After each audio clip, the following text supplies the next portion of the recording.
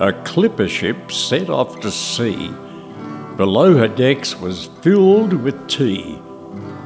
This voyage was to make her mark. The ship was called the Cutty Sark. From Shanghai was the port she sailed, to win a race and then be hailed the fastest ship, the finest crew, in 1872. But of all the things to make her late, disaster struck and sealed her fate.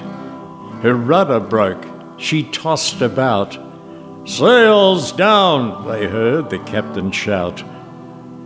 The rudder fixed, they sailed away to London and another day, when Australia seemed a better prize, and the wool trade soon lit up their eyes. In 1883 she's bound for Newcastle, north of Sydney town. She took aboard 4,000 bales, and off to London then she sails. For 83 days across the sea, amazing the world, receiving the key as the fastest ship that was ever seen. So here's a toast to the sailing queen.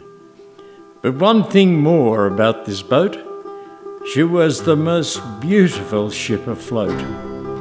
Her massive sails as they billowed free, this stately lady was a sight to see.